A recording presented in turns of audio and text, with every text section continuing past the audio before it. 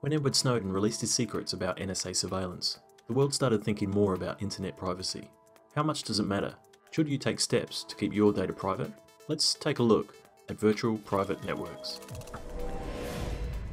A virtual private network, VPN, is a network technology that enables remote users to securely connect to a private network over a public network like the internet. Individual computers in the network can share and communicate together as if they were directly connected together. VPNs are often used by large companies and educational institutions to facilitate access from remote locations.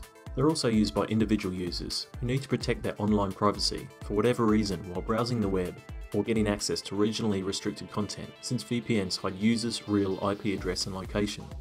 The process of establishing a secure connection using a virtual private network is quite easy. Users first have to connect to the public internet through internet service providers, and then initiate a VPN connection to a VPN server by using a provided software solution. Once the connection is established, any data the user will send or receive will be securely transported over a public network infrastructure thanks to many tunneling protocols that have been developed over the years. For two sides in a network to communicate, they have to understand and use the same communication protocol.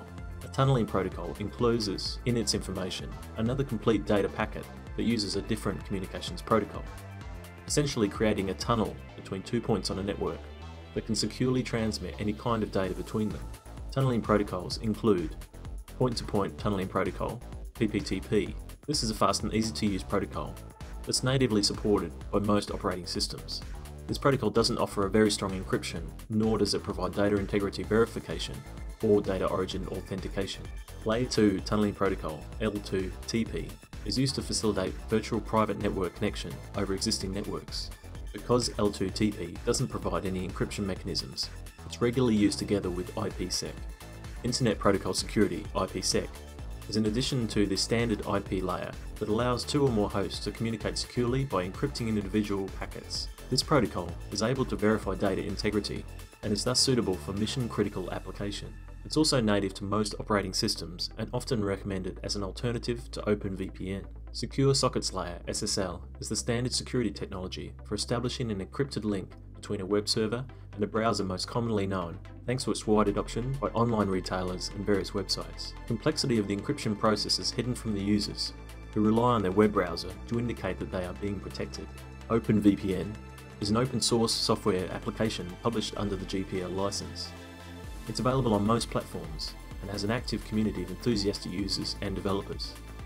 OpenVPN offers a very high level of encryption with higher data transfer speeds. It's a stable and mature technology that's often recommended as the best protocol for desktop and server use. Chameleon is a new proprietary technology developed by Golden Frog, available for Windows, Mac and Android.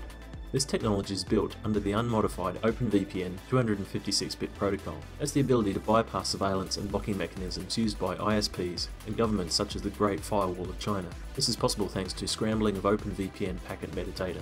So what are the advantages of VPN? Well, a VPN is an proven way to build a secure network that will keep your information protected from hackers and restrictions placed by governments or internet service providers. You'll be able to work from any location and conveniently share files with other people belonging to your network. Additionally, you can conceal your real location and IP address, which may be useful for many reasons. But what are the disadvantages of VPN? A properly implemented VPN requires a deep knowledge of networking and all related aspects such as encryption. The help of expertly trained professionals or a smooth software package is critical for ensuring a fast, stable and smooth connection. Choose only trustworthy VPN providers and use HTTPS when possible. So should you use a virtual private network? The short answer is yes, it's probably a good idea. It doesn't matter if you're an individual who wants to get a high level of privacy or a big organisation that needs to let its employees work from remote locations and seamlessly access files, applications and other important resources. VPN is a time-tested way to easily accomplish these goals and more. Thanks for watching Wonderbins. Please share, like and subscribe for new videos every week.